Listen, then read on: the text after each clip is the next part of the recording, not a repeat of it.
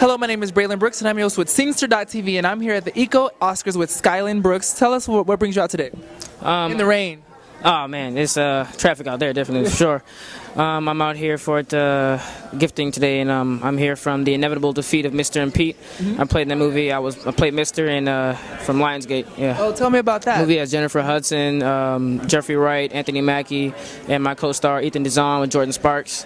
And the movie is about survival and these two kids named Mr. and Pete who try to survive the summer in the projects. Yo, tell me about your character. What's he like, Mr.?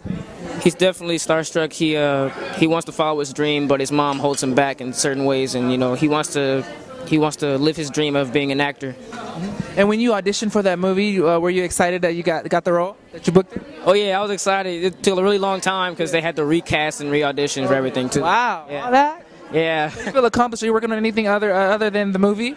Yeah, there's a movie called Oliver Stoned, and I'm working with some people from Pelican Productions, and people I knew, and I'm supporting it, and I'm the narrator of the film. Right. Yeah. That's great. You're working on some big things. How old are you? Like 12? You look 12. I'm 15, man. I'm 15. Watch it. Watch it.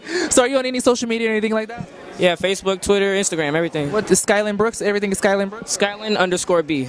Skylan_B. You know my last name is Brooks, so we may be related. Yeah, we related, yeah. All right, that just happened with Skylan Brooks here at the Eco Oscars. That just happened.